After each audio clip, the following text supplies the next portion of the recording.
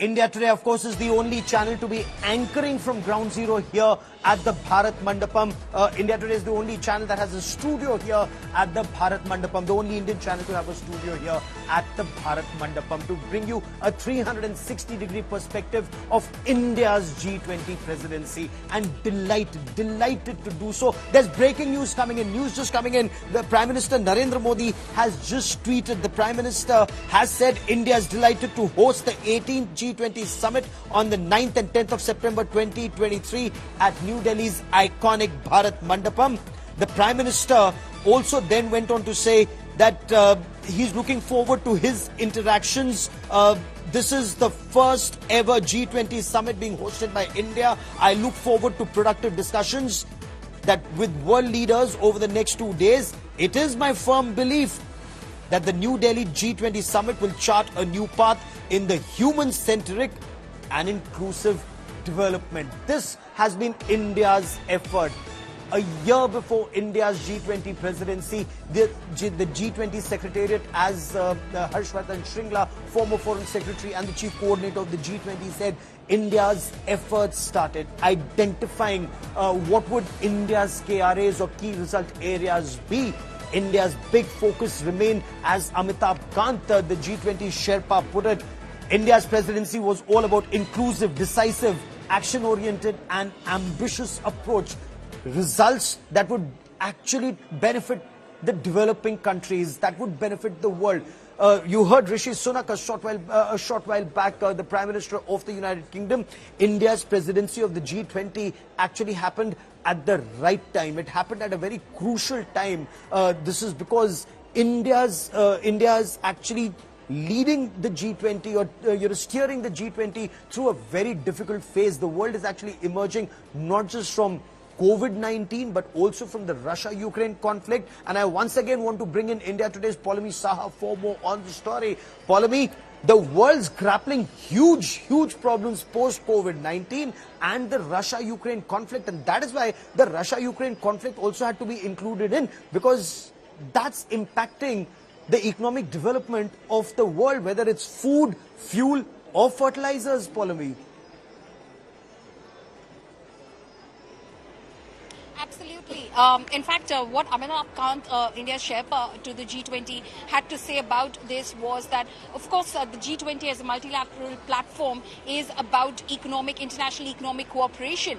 But, of course, in Bali, during the last declaration, what we did see is that, in fact, a lot of focus was on the conflict between Russia and Ukraine, and world leaders wanted that to be included in the joint communique, that the document which was to emerge after the summit, which of course was called the Bali Declaration. And that's simply because conflict also has an impact on growth. It has an impact on inflation, on prices.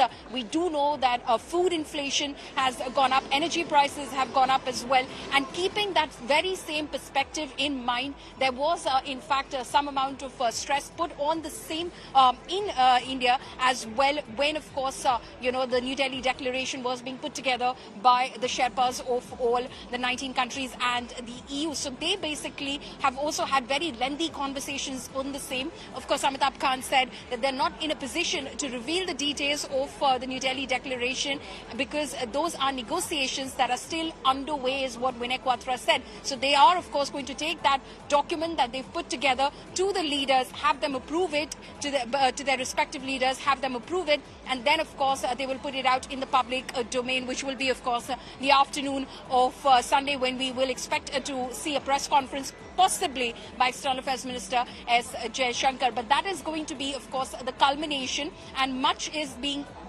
spoken about in terms of that document. Of course, like you pointed out, there have been a lot of strains as far as, this conflict is concerned. And that's exactly what Rishi Sunak also spoke about before, of course, landing in New Delhi, about the Black Sea Grain Initiative, which was an initiative between Russia, Turkey and Ukraine that Russia pulled out of because it felt that Western countries after the conflict were trying to block Russian exports of agricultural produce, which which in turn has led to prices of agricultural produce shooting up. And Rishi Sunak hopes that G20 countries will be able to put that down and will be able to put Russia on the mat. Concerning it, again, Amitabh Kant said this is not the forum technically in terms of security-related concerns, but the fact is that conflict has its impact on growth and economic development, and that's exactly why they have put their heads together on this subject as well in a lengthy process. Absolutely, and we've seen ever since this Russia-Ukraine war started, it's impacted prices across the world.